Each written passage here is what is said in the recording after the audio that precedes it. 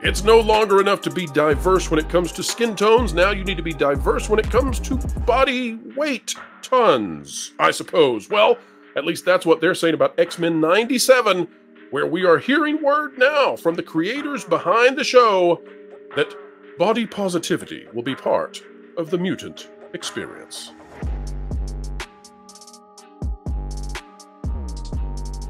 Hello, ladies and gentlemen. Welcome back to the Pro Channel, the place where we go to send out the zanies and get you back to common sense when it comes to entertainment that you love. And today we have Jonas J. Campbell, investigative reporter for That Marketplace, joining us. Welcome back, sir.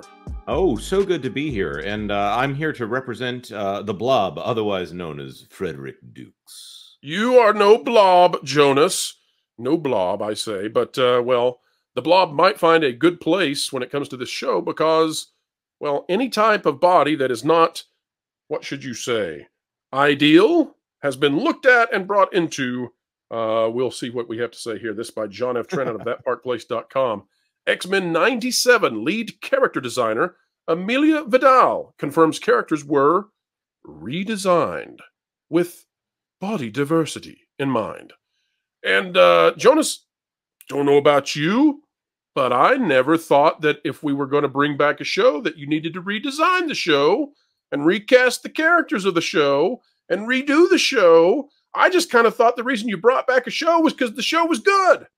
That's a really good point. And also, I don't really want a diversity of bodies. I want big superhero Greek god kind of bodies, you know? Yeah, that's what you would think. But, you know, maybe Storm will have love handles. I doubt it because she's not the right color of person to receive the love handles. But here we go. X-Men 97 lead character designer Amelia Vidal confirmed that the characters for the show were redesigned with body diversity in mind. In an interview with Animation Magazine, the outlet's Tom McLean wrote, lead character designer Amelia Vidal says she took advantage of the revival to bring in a full variety of body diversity. They're always taking full advantage of reviving popular things and then reshaping it in the way that they want. Vidal informed him, for example, if we take Jean, Rogue, Storm, and Jubilee, they all have different body proportions, heights, age, physical builds, and posture attitudes. The X-Men are so different from each other. Celebrating those differences makes each character unique and special. Jonas, if I recall, the X-Men, they didn't look like one another in the original. So what the heck is this about?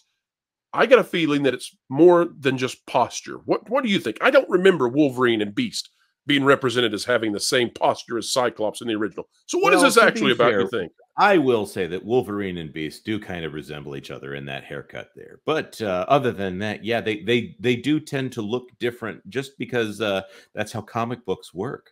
Unless you are, of course, Morph, whose superpower is to look like everyone else. Yeah, poor Morph. Morph is going to be the one that has to take all the brunt of body diversity for all of us. On top of Vidal confirming the characters were redesigned due to body diversity, the show's director, Jake Castorena, also explained the show's art style was changed in order to, here we go again, stay relevant.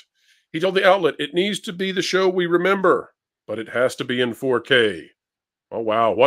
Thank you. We had no idea about that, Jake. You've really rocked our socks when it comes to understanding what it is you do. Because the reality is we've learned so much just in the art form of TV animation itself. From what works, what doesn't work, technical advancements, production advancements, artistic advancements. To do the show verbatim as it was, it would be difficult to stay relevant. Except you're reviving a show with a particular look. So the whole goal is to look like that. Jonas, this is like reviving Rudolph the Red-Nosed Reindeer and saying, we don't want to do that Bankin' Rest or that Rankin Bass stuff. We don't want to do that stop motion puppetry. We're going to make it for a new audience. It's going to be completely different. Rudolph's going anime, baby. What are they, what are they doing? I think they don't understand the power of the binge model and the fact that with streaming, everything old is new. So people will be watching the old one as they go towards the new one. So when they change things, there's going to be it sounds like there's going to be a little bit of a whiplash for the audience here. Whiplash indeed. Maybe whiplash for those who thought this was going to do well. I don't know. Maybe it'll be good. I still don't know. We'll review it when it lands. One of the most bizarre comments in the interview came from producer Brad Winderbaum. It's a cool last name. While discussing the change in art style, first he revealed how they are making it look like 90s show despite changing the art style. I'm sorry. Such. How do you make it look like this thing that you're not going to make it look like? Jeez Louise. Part of the design of the overall look of the show is to create a small video transfer effect over the animation to give it a little bit of that television in the 90s patina. Next, he claimed we have a strict code of ethics.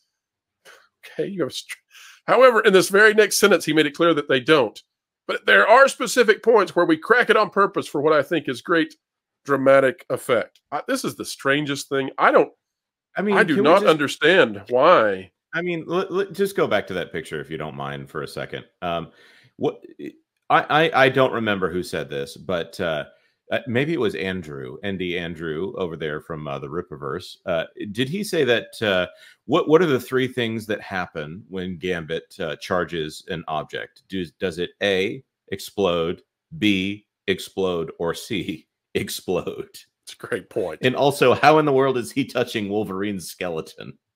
And does this also mean that all of Wolverine's skeleton is charged? Which would be a painful experience. One might think.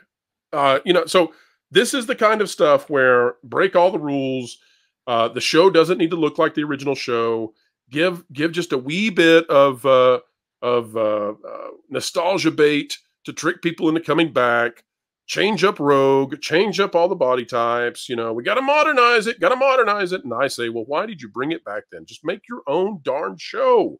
If you wanted to do this with the X-Men, if you wanted a body positivity show, then do a body positivity show with the X-Men. Working out with the X-Men, jazzercising with the X-Men, your own show. Don't reboot something and then pretend that it's the same thing. No, you just wanted an X-Men show. And the only way you could convince people to watch your X-Men show was to pretend it was the old X-Men show that they loved. That's the whole deal.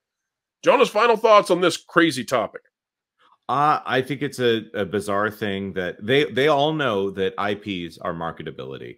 And as we've gone through this Nelson Peltz white paper, we're just getting into that Nelson Peltz white paper. They're bringing in all those Bob Iger and Disney quotes talking about the strength of the Fox assets and all of those assets, those intellectual properties that they were going to integrate. But instead of integrating them, they decided to change them or ignore them. And it sounds like with the Fox X-Men stuff, they're using the name so that they can get a step up, but they're going to ignore it and they're going to change it. And it sounds like they might shame the existing audience. So I don't know. It sounds like repetition of the same thing we've been seeing the last few years. I hope it's good, but my hopes are not very high for this one. You got to say, when you look at the old show and you're like, okay, well, there's tall characters and short characters, fat characters and skinny characters, and then you hear what they're saying about, oh no, we're going to make a diversity of body types this time. We're going to really make a difference. It's like, if your English doesn't make sense, then probably what you're doing isn't what you say. Just a thought, folks. But now it's your turn. Hop in down below and become an active participant in the discussion. Drop a comment down below. Also, like, share, subscribe. Click it. Stick it to the algorithms. It's the notification bell. Folks, if you're not yet a member of the Patreon for the WDW Pro effort, well, join on in at www.patreon.com/WDWPro, where this week we are dissecting and analyzing the white paper out of the Triangle Group as we get ready to cover all of the impacts that will happen as Nelson Peltz has laid bare the sins of Disney. Have no idea how this is going to play out over the next 2 weeks because Disney was not ready for the density of the data that's in this document. There is no doubt about it. But folks, continue hanging with us. Come back to the channel over and over again as we are about to be covering what could be the capture of the Walt Disney Company by, wait for it, sensible people. And considering the topic of this video, well, maybe we could use some sense back inside the House of Mouse. Folks, check out That Part Place, the channel where Jonas J. Campbell and Vash Sky are co-anchors. And as we say at the end of every single video, and we mean it, keep learning, keep growing, and keep having fun.